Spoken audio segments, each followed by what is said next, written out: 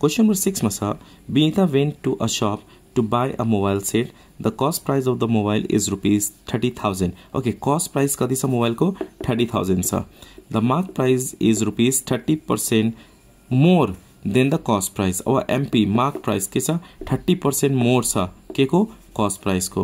Number A, what do you mean by mark price? यानी हामीले mark price को definition लेख्नु पर्ने हुन्छ.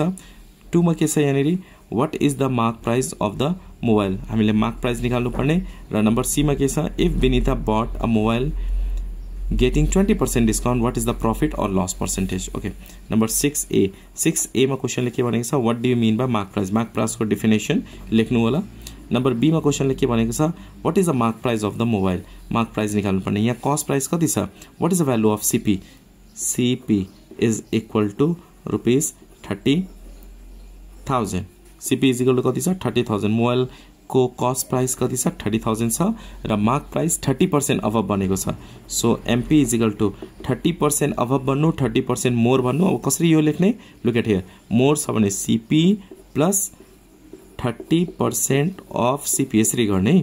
CP को price कति छ CP is equal to 30,000. So write here 30,000 plus 30% भनेको 30 divided by 100 into 30,000. Okay, 2020 cancel is equal to 30,000 plus 3 into 3 9 1230.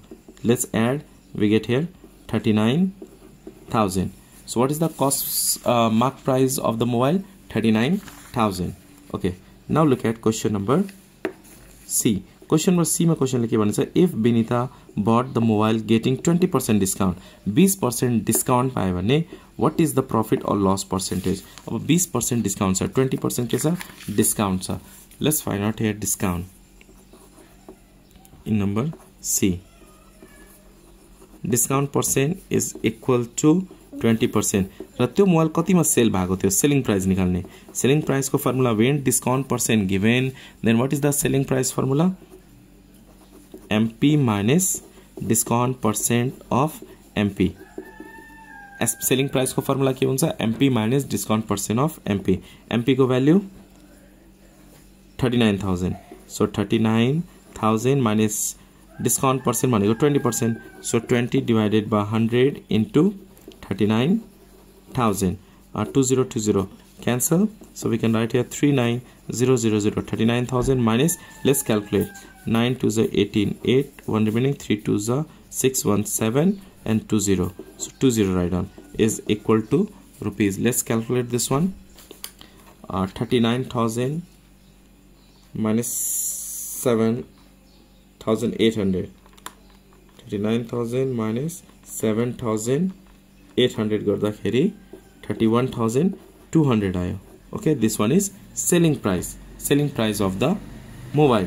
अब क्वेशनले हामीलाई के भनेको छ what is the profit or loss of the shopkeeper? profit हुन्छ कि loss हुन्छ profit loss निकाल्नु पर्ने. सो यहाँ हेर्नुस् त profit हुन्छ कि loss हुन्छ cost price कति छ CP कति छ त्यो मोबाइल शपकीपरले कतिमा किनेको थियो 30,000 मा किनेको थियो. सेल कतिमा भएको छ 31,200 मा भएको छ. इट मीन्स प्रॉफिट भएको छ यहाँ SP सेलिङ प्राइस ग्रेटर छ. So here SP is greater than CP. So profit हुन्छ यो. सो प्रॉफिट को फर्मुला के हुन्छ SP minus CP. now SP को भ्यालु 31,200 minus cost price को value 30,000. Calculate this one. When you subtract, we get 1,200 is the profit.